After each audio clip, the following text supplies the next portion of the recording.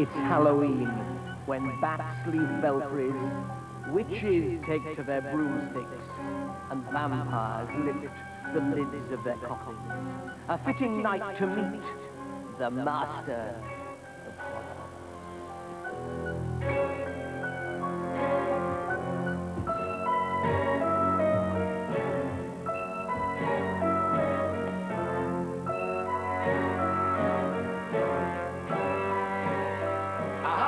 Found you at last. Oh, well, if I'd known you were coming, I'd have baked a cake. Come and sit down, dear boy. That is not the line I expected from Peter Cushing, the master of horror. I want to ask you really, Peter, what you think is the secret of frightening people? I think, by the letters I received, the films that I was lucky enough to be in with dear old Christopher Lee and co., it left a lot to the imagination. What the young people don't like today with the so-called horror films, they call them chainsaw films, with heads exploding. They don't like that. And both generations, mine and the younger, much younger generation, write and say what they loved about the old Hammer films was that so much was left to their imagination. There was characterization, whereas today it's all special effects. And I think it goes back to the old thing of the going through the ghost train at a fair, you know, with you cuddle your girl, and go have a lovely scream, knowing that you'll come out at the end of the tunnel quite happy and safe. Whereas today, it's so gruesome. But I think, you see, any art, I think, gives a flavour of what goes on in the actual world. You see, and I'm afraid today it's a pretty brutal world we live in, isn't it? What frightens you? Me. Me frightens me. I look in the mirror, it's all crikey. That face again. No, what frightens me? Now, I love animals. I adore all animals. But the one that really scares me to death is a bull. I was chased by one once, I think that's why.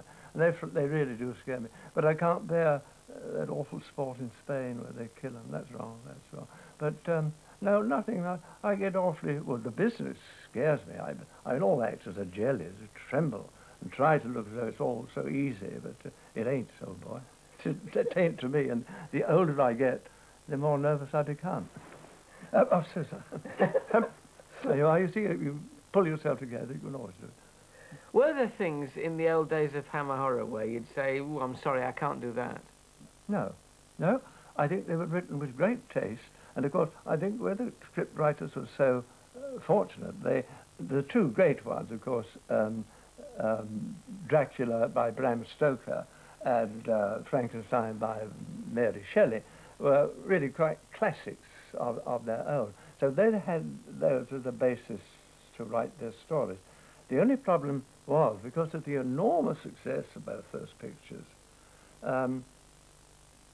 they wanted to capitalize on it. And of course, the writers were sort of hoisted on a bit of a petard. They had to write variations on the same theme, and that was the difficulty. And I don't know if you ever have seen them, but gradually Frankenstein got much more, what's the word, not vicious, but well, to make it a little different, they got him to be a little more not caring how he got a body to work on it, as long as he got it, you know. Whereas in the original one, he was, which dear Colin Clive played so beautifully with Boris Karloff, ours was based more or less upon that script, where he really was a dedicated scientist trying to work out how the human body worked for the good of mankind. Excellent, excellent. I couldn't have done better myself. Pop it in.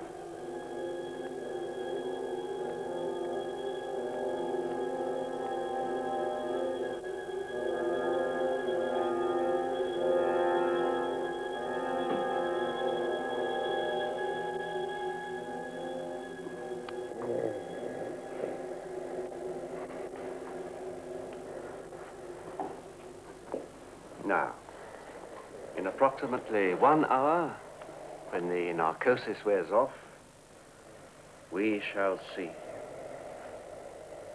Let's hope it's he who sees. He who sees. Sorry.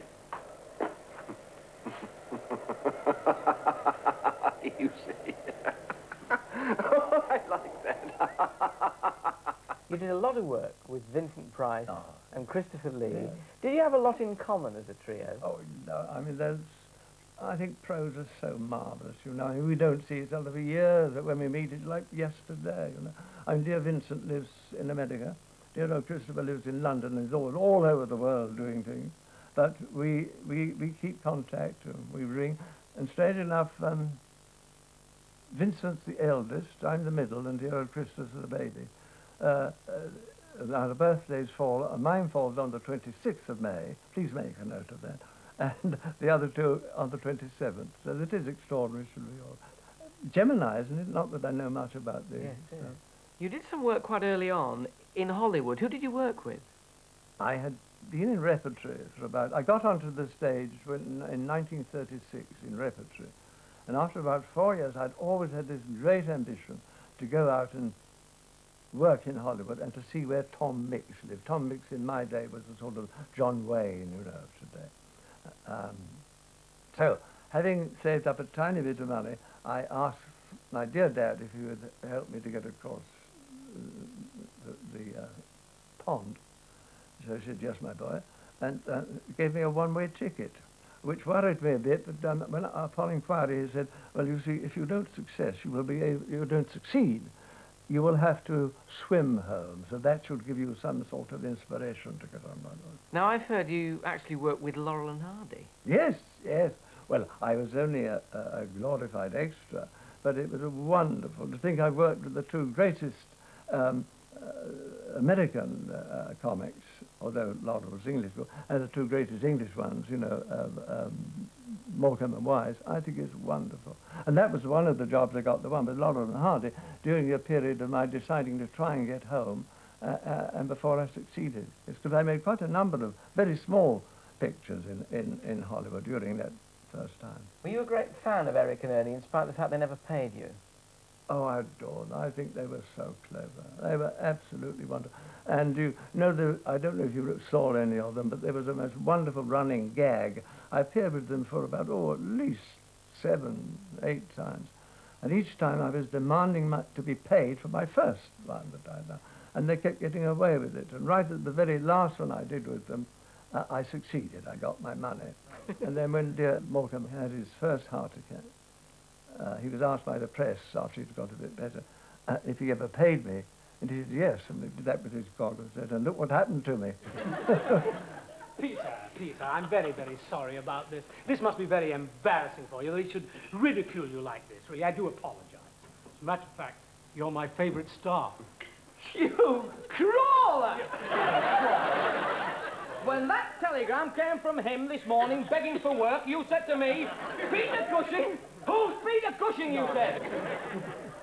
Having played a lot of goodies in sort of bad situations, you did get to play a real baddie in Star Wars. But I heard a little rumour that you actually played him in a pair of carpet slippers. Now, is this true? Where do you get all this information from, my dear boy? Yes, true. Usually, Burmans who do my clothes, I've got enormous feet, size 12s, you know. They make my boots for me because they have to.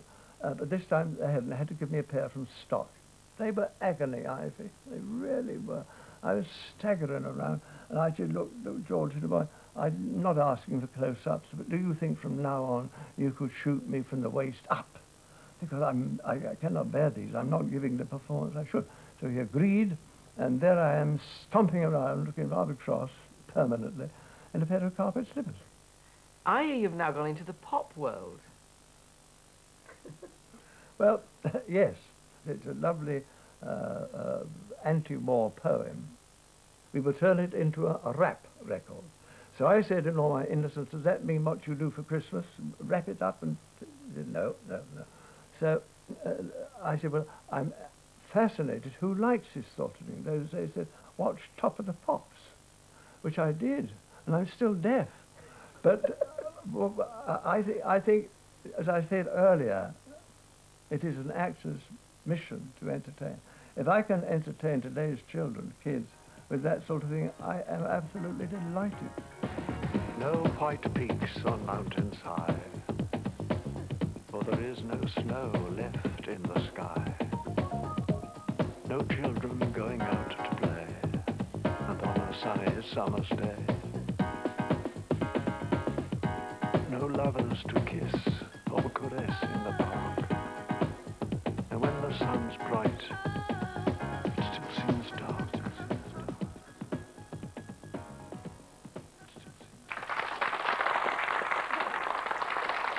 Lovely, lovely man. Very nice. If you want that Snow White Peaks, it's not coming out until next week, but he's a brilliant chap, Peter Cushing, and an ace watercolourist as well. But now for the rest of this special bumper edition of